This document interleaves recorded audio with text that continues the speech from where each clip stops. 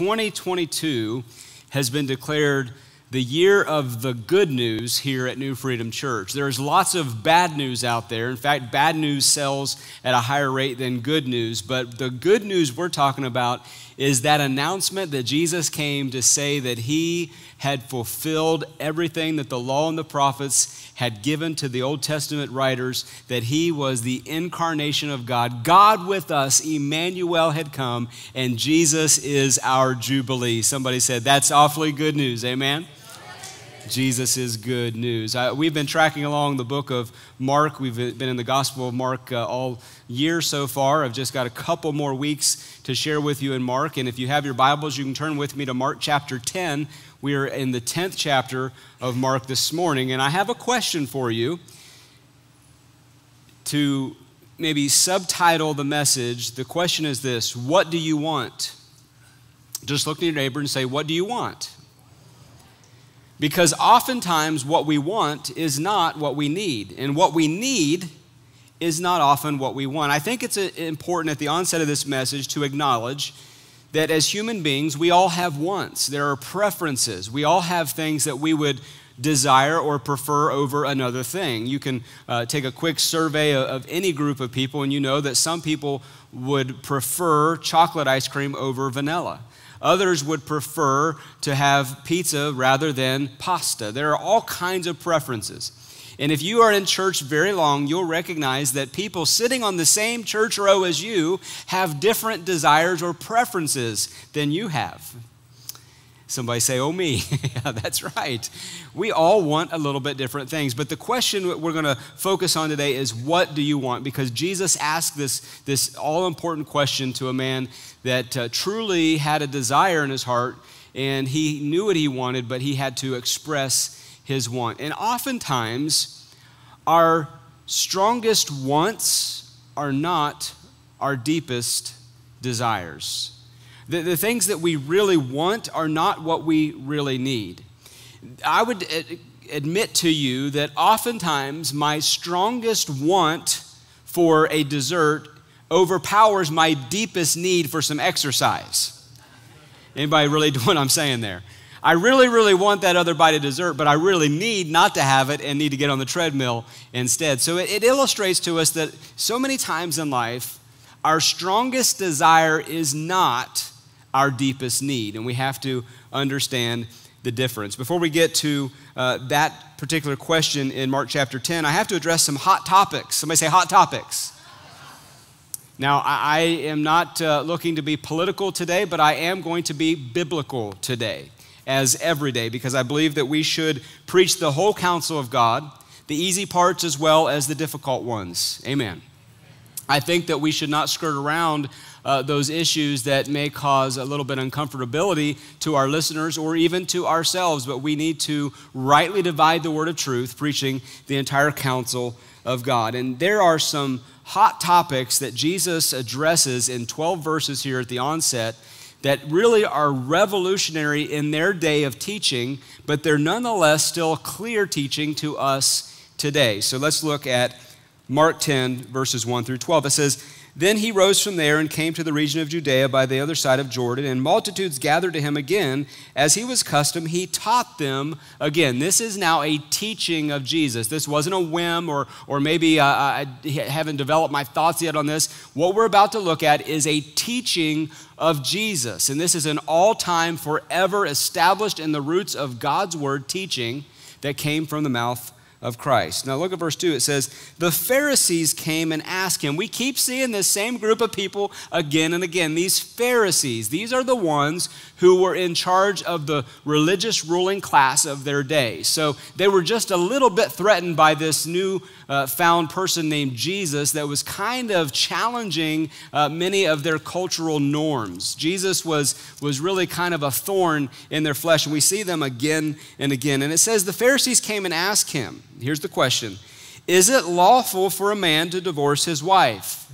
Now the Bible says they were testing him. And he answered and he said to them, now don't you love how Jesus answers a question? He always answers a question with a question. Like, I'm not going to get tripped up by your philosophy. Jesus answers this question by saying, well, what did Moses command you? Of course, they couldn't knock on Moses. Of course, Elijah and the prophets. Moses was really high up in their book. So Jesus turns the tables a bit and he says, before I answer your question, answer me. What does Moses command? They said, Moses permitted a man to write a certificate of divorcement and dismiss his wife. And Jesus answered and said to them, because of the hardness of your hearts, he wrote to you this precept. But from the beginning of creation, Jesus goes all the way back. His teaching started all the way back at creation. In other words, what Jesus is establishing is bedrock foundation. Somebody say bedrock foundation. He goes all the way back to the beginning of creation to say, anything that happens is going to be line upon line, precept upon precept. What Jesus was about to reveal to them in this teaching is not some newfangled thing. Jesus is about to reveal to them a revelation of what has been established from God from eons past and is bedrock and foundational. Here's what he says. From the beginning of creation, God made them male and female. For this reason, a man shall leave his father and mother and be joined to his wife, and the two will become one flesh. So then they are no longer two, but one flesh. Therefore, what God has joined together, let not man separate. In the house, his disciples also asked him again, saying about this matter. So he said to them, whoever divorces his wife and marries another commits adultery against her.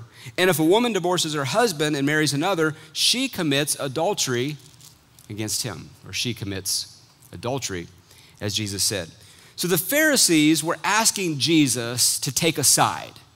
The Pharisees wanted to test him, but they really kind of wanted to pin him down to say, what do you really believe about some of these hot topics of our day? And often when there is a hot topic, when there is a hot potato, when there is a divisive matter in our day, each side claims that Jesus would in fact endorse their side. And we're really good also at finding Bible verses to back up why Jesus would endorse us. But here's what I want to caution you about. Be very, very careful when you claim that Jesus endorses all of your theology, all of your political views, all of your wants, and all of your preferences. For every side tries to do that. And this may come as a shock to some, but God is not a Republican or a Democrat.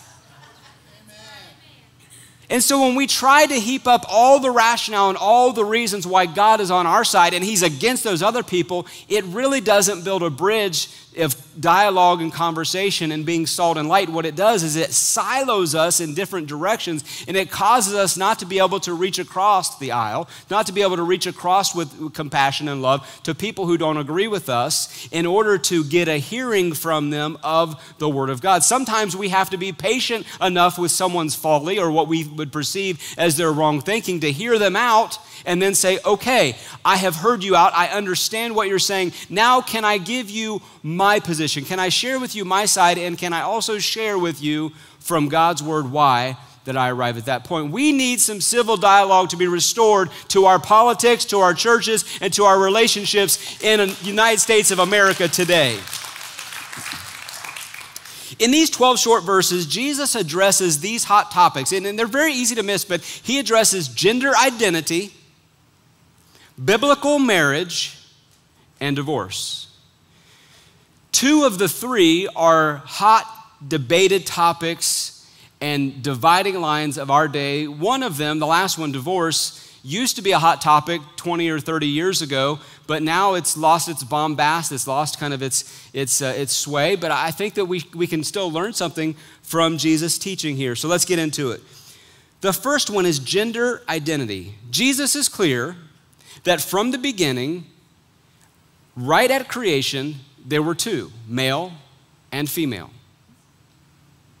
Now I know that in our humanness, in our philosophy, in our logic, in our Western civilization mindset of always being smarter and modern, we like to add things, we like to discover things, we like to nuance things, and we do this so often with Scripture that now today with gender fluidity. There are some 30-some genders that have been named among college campuses and on surveys, and you look at some questionnaires and they'll say male, female, other, whatever. There is no other. It is male and female. Now, please hear my heart here.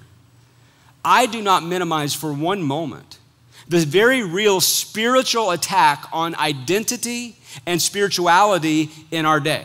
It's very real.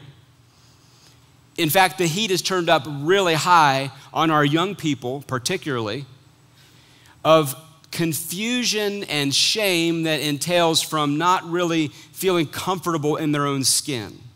And when someone who has a degree or someone who is of a position of authority tells them that it's completely fine for them to just kind of be fluid and flow from one stream to another stream, that might sound good and it might sound patting on the back for the moment, but it breeds confusion and it breeds chaos in their own heart later.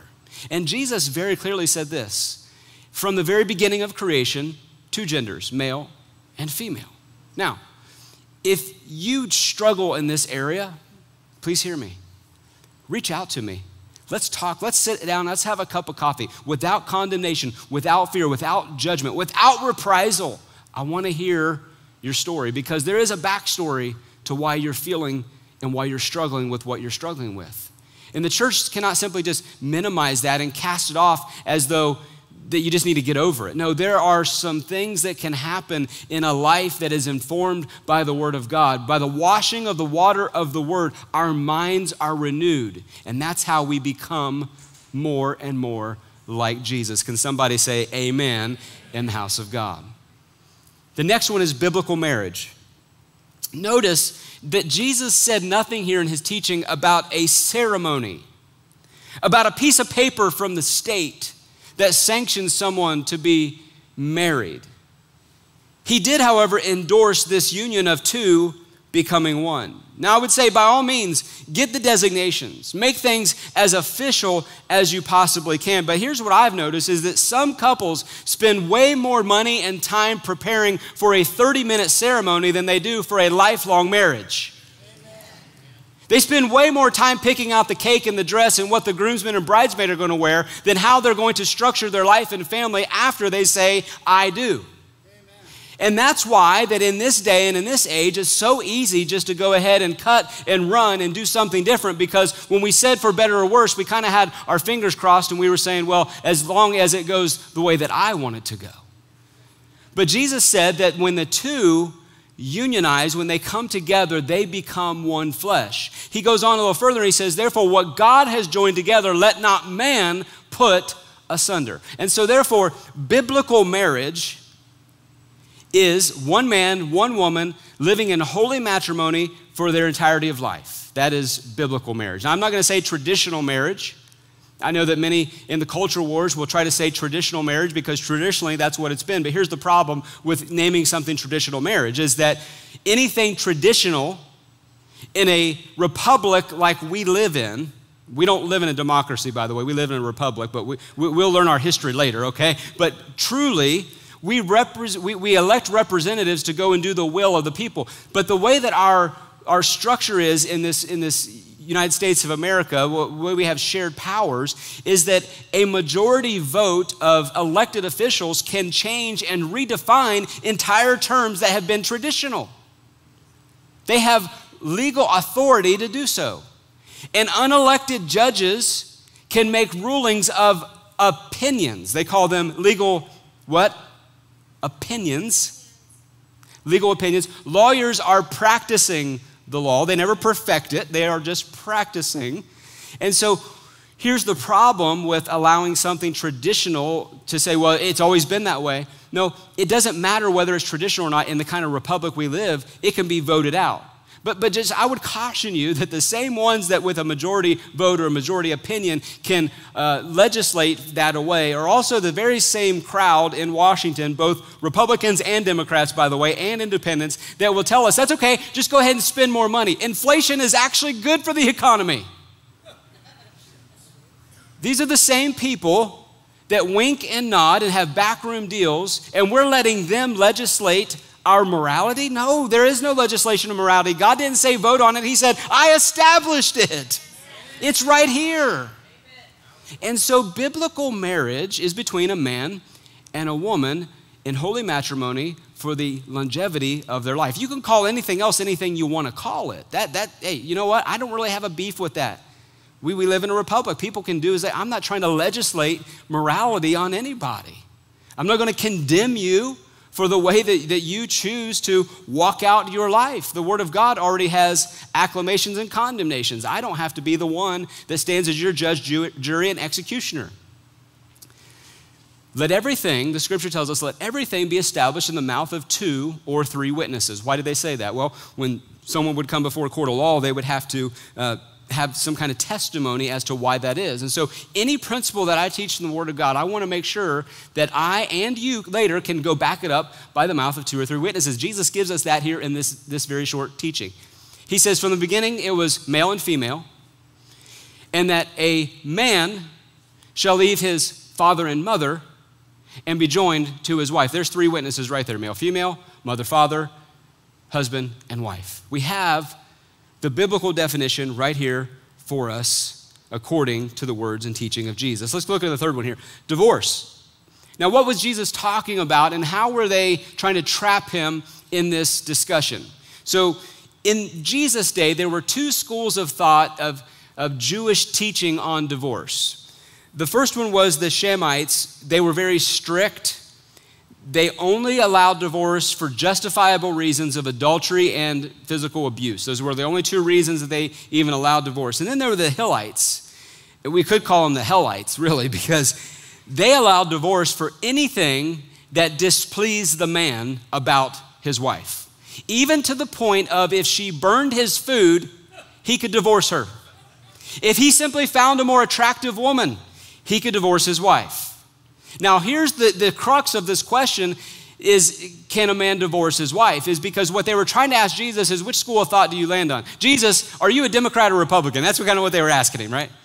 I mean, that's my vernacular of it. And so Jesus asked them a question, well, what did Moses say? And they clearly told what Moses said. And he said, you know what? Moses gave you that commandment because your hearts were hard, because you really didn't understand the principle of the 2 becoming one in the first place. And when you track it on down, what Moses was doing was something that was very compassionate to the woman, that if she burned the husband's food and he divorced her, she didn't have many options once the husband divorced her of how to even provide for herself. She either had to work in a house of ill repute and become a prostitute, or she had to rely on a family member maybe to provide for her. But if she was a woman that was divorced, very few would even do that. She was kind of like a commodity to be dealt with, like traded and bargained. She didn't have very many rights. And so Moses said, at least we'll give them the ability to write a certificate of divorce so that she can go get a job again and she doesn't have to be a woman of ill repute. And so this was kind of a good teaching, I guess you could say, that Moses allowed for this. But Jesus, one of the very few times you see, actually took a position, and he goes into that first class where he says, it is only for a couple of reasons, only for these reasons that you can adultery or abuse, that you can be divorced. But he said, if they're divorced and they remarry, then what's he talking about? They commit adultery. And what he's talking about here is the pain of divorce. He goes on further and says, whatever God puts together, let not man put asunder. I'm going to tell you right now that there are a lot of unions that man has put together. It wasn't God. And especially, I don't want anybody getting under condemnation, because probably 50% of this audience, because 50% of America, 50% of the people watching us have been through a divorce. And so there's no condemnation for those who are in Christ Jesus, okay? Me personally, when I went through my first divorce, I felt like I had done something wrong. Something was wrong with me. Like, how did things fail on my watch? How did things go so terribly bad that this union has now broken up? And it was particularly tough when I went through my first divorce because I was only 10 years old. When I looked at my parents and the pain in their eyes and the agony of the aftermath of that breakup. Now, since that day, I'm going to be 43 on Tuesday, and I have witnessed hundreds of divorces, and so have you. And we've witnessed the breakup of marriages and how that divides families, how that leaves little leaguers and lonely cheerleaders in the wake of trying to put the pieces back together. At 10 years old, I wasn't ready to be the man of the house, but that's exactly, as the older brother, what I was, the man of the house. I wasn't prepared for that. And Jesus, with a heavy heart, is teaching about how divorce rocks and shakes a life. And maybe you haven't had divorce visit your family, but these many divorces of friendships that have broken up, or friends and co-workers that used to do things together and they've splintered and they've split. And see, every one of those is like a little mini divorce. And listen to the teaching of Jesus when he says, this is not God's intent. God did not want for us to put things together just to tear them apart again. But he gives us this teaching so that we understand that there is hope and there is help and there is grace even on the other side of bad decisions. Now that is good news. Somebody say that's good news. We get into the next portion here of the text. I love this in verse 17 through 22 is that there is this rich young ruler. Let me just get back here to it. This rich young ruler comes to Jesus. This man transitioning out of that context, he comes to Jesus and he says, I have followed you now. I've been watching you, and I want to know what I can do to obtain eternal life. And here's what he says in verse 20. I don't know that I gave this to him in the media, but he says, and he answered him and said, Teacher, I have done all of these things from my youth. What things? Well, Jesus goes through a list of some of the 10 commandments. You know the commandments. Don't commit adultery, don't murder, don't steal, don't bear false witness, honor your father and mother, don't lie. And he said, I've done all of those things since my youth. This rich young ruler comes to Jesus and said, okay, tell me what I must do to inherit eternal life. In verse 21, it says, then Jesus, looking at him, loved him. Hear this. Jesus looked at this man who was a rule keeper, this man who had done everything according to checking the box, everything he was taught to do. Jesus loved him, and he said to him, one thing you lack. One thing. And I don't know about you, but if I'm taking a 100-question test, and I know the answer to 99 of them, but I just don't have that one last thing, I'm pretty confident to go ahead and turn in that paper, and I'll take my A+, thank you very much. I'm sure that this man was really expecting Jesus' pat on the back to say, wow, you kept all those rules, you've done so great, you've kept all the laws. But no, Jesus, looking at him with love and compassion in his eyes, he said, but there's one thing you still lack. I can imagine this man on just the heels of his feet waiting. What is that one thing? What one thing? And Jesus said these words to him, go your way, sell whatever you have, give to the poor, and when you have, you have treasure in heaven, and then come, take up your cross, and follow me. But he was sad at this word and went away sorrowful, for he had great possessions. Then Jesus looked around and said to his disciples, how hard is it for those who have riches to enter the kingdom of God? And after this, the disciples were astonished at his words, because Jesus said again, children, how hard is it for those who trust in riches to enter the kingdom of heaven? It is easier for a camel to go through the eye of a needle than for a rich man to get into heaven. The eye of a needle? A camel to pass through the eye of a needle. Now, some have said that there was a gateway into the city of Jerusalem that was kind of burrowed out. It was kind of small. They called it the eye of the needle, and that a camel would get down and it would crawl and it would go under the gate and it would get in there. That's some people's translation. But I really think that they had sewing back then. They knew what it was to thread a needle. And Jesus was hyperbolically speaking about the difficulty of someone who put their trust in riches to enter into this blessed life that he's talking about, the life of the kingdom. And it's illustrated and punctuated with the delivery to this man who had great wealth. It wasn't that Jesus tells all of us to this day that we need to sell all of our riches and give it to the poor, and then we can enter into the kingdom of heaven. This was a specific command that Jesus gave to this man. And the reason that Jesus gave this command was because he identified something that was deeper in his heart relationship with God that needed to be excised, something that needed to be dealt with. And that was a matter of trust. Because getting into the kingdom of heaven is all about trust. It's not about works. It's not about righteousness. And Jesus was telling this guy, you can keep all the laws, you can do all the rules, but if there's something you're withholding in the area of trust in your life, then you will not walk into this good kingdom. And so Jesus identified that one thing that this man trusted more in, which was his possessions. And then Jesus categorically says, every person who has accomplished great material wealth, who has built up and heaped up possessions, there is this human nature desire on the inside not to lose. How many of you, when you get your 401k, your IRA statement every month, you open it up and you see, did it go up or did it go down? And when it goes down, you feel sad. When it goes up, you feel happy, right?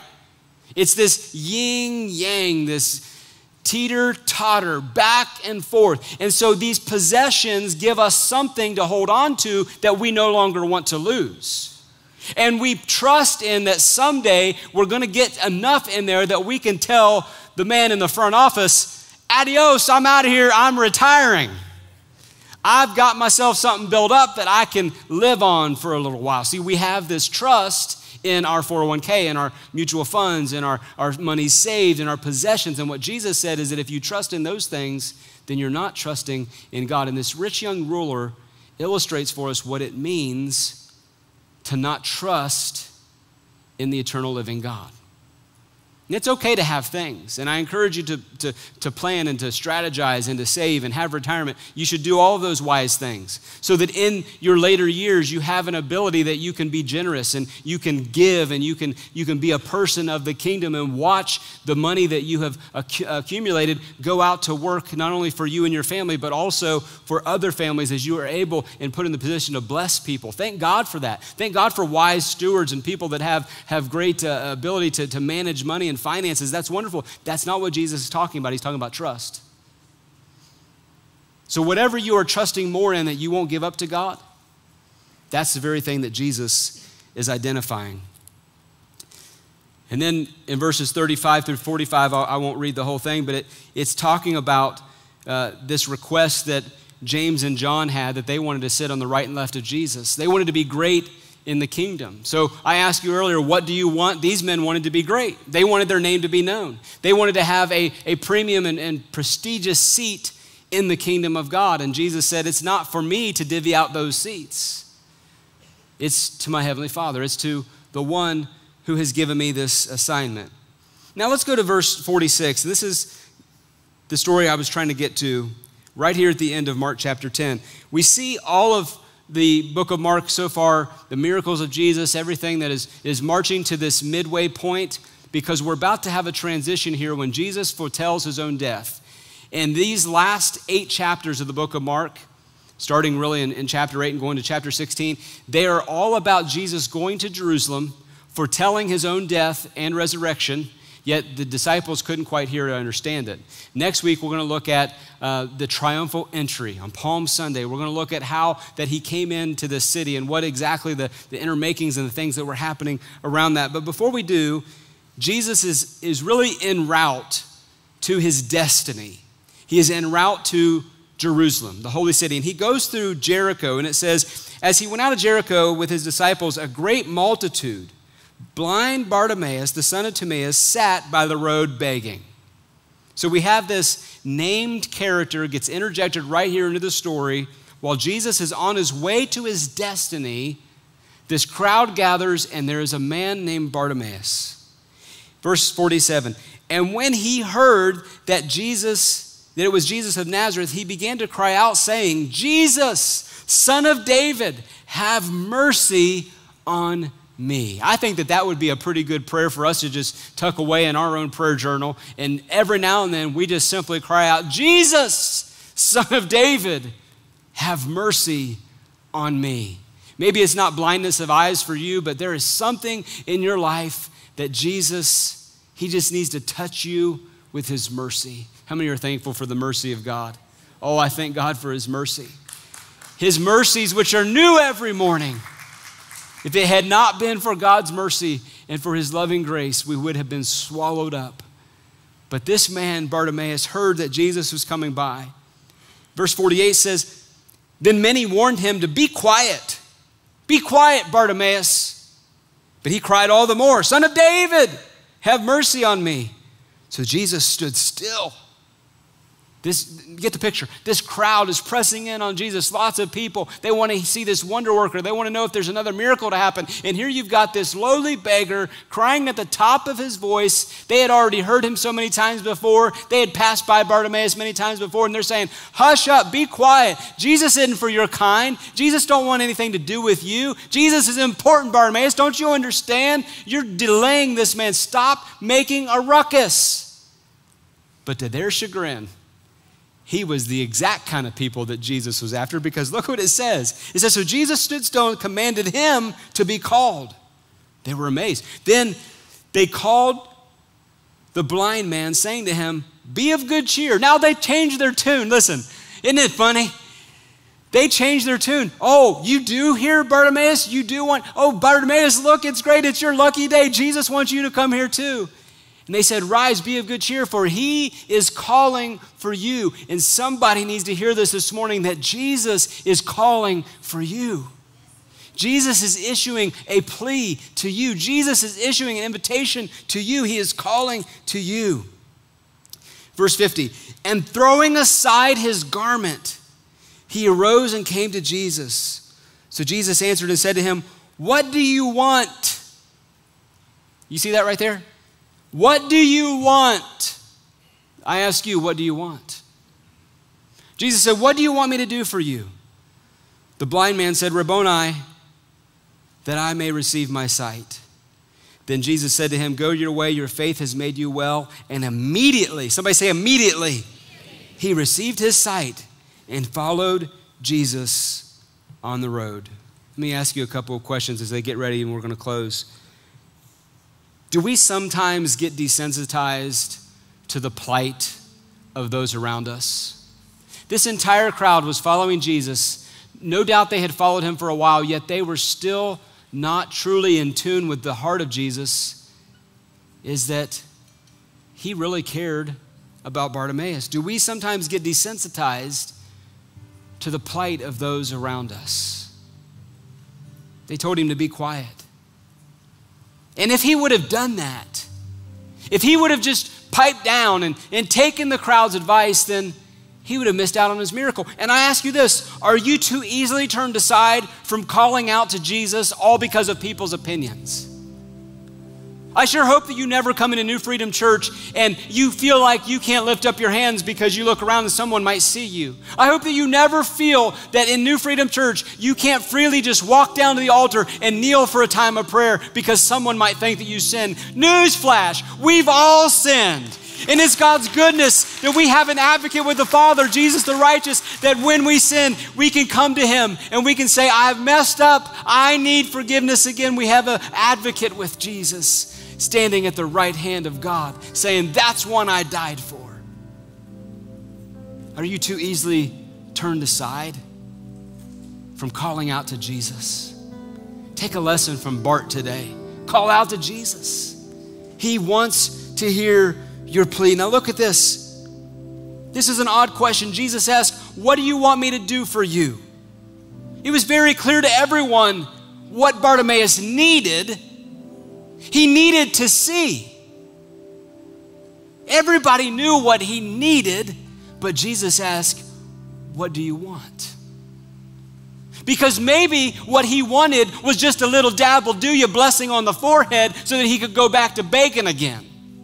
Maybe all that he wanted was to be recognized that someone saw him in the crowd, but as long as he could still beg and he could ask for alms, as long as he still had that cloak around his shoulders, he could still be eligible to beg. But look what Jesus asked him, what do you want? And I believe that there was already faith being activated by Bartimaeus because the Bible says that he threw off his coat. You know what he did? Is he got rid of his enablement. Bartimaeus' cloak in that day was a sign that he's truly blind. Someone had examined him and they've said, yeah, he's blind, he's allowed to beg. It was like having a certificate saying you're allowed to beg. It'd be kind of akin to like a handicap sign in our day. Like you don't park in the handicap spot unless you've got the placard, right? That was what he was doing. This would be like a person tearing up the handicap thing saying, today I'm gonna walk. Today I'm going to see. I'm never going to have to park in that spot ever again because I'm about to get a blessing from Jesus today. And that's what he did. Is he threw off his coat. This is an odd question. Jesus said, what do you want? He knew what he needed. After all, he'd been begging this all of his life. But here's what I'll ask you. Do you want your wants or do you want your needs? Do you want just your preferences to be filled? Do you just want to be a little bit happy today? Or do you want what you really need? That soul condition being taken care of by Jesus. You see, some people make a habit of fulfilling their wants and then they have to beg for all their needs. And that was Bartimaeus. He had to beg. Jesus don't want us to beg. Last question. Do you want all God has for you? Or do you just want to get through the current storm? Do you just want to buy a little bit of insurance until the next time? See, some people are content just to get through this storm, but Bartimaeus wasn't. He wanted all God had for him. And when Jesus asked him, what do you want? He said that I might see. He chose rightly, didn't he, church? Because what he really wanted was the very thing he needed the most. Heads bowed and no one looking around. What do you need today? And what do you want? Do you want your wants? Things you could do without? Or do you really want your needs? You see, each and every one of us, we have this God-shaped hole on the inside. It's a need that only God can fill. And when we get spiritually hungry, spiritually thirsty, the Bible tells us that those who hunger and thirst for righteousness, that need will be filled. God, today I thank you for every person under the sound of my voice, in person and online, who is searching their heart right now for their needs, desiring before you to be whole, to be complete, that they might see spiritually. And with a simple act of faith, if we throw off our cloak of entitlement, if we throw off that desire just to make it through the next storm, you promise to us that we will have life abundant. It all comes with a simple act of repentance to say, God, I'm wrong. I accept you as my answer to every problem. I confess Jesus before you. God, I confess Jesus as my Savior and my Lord.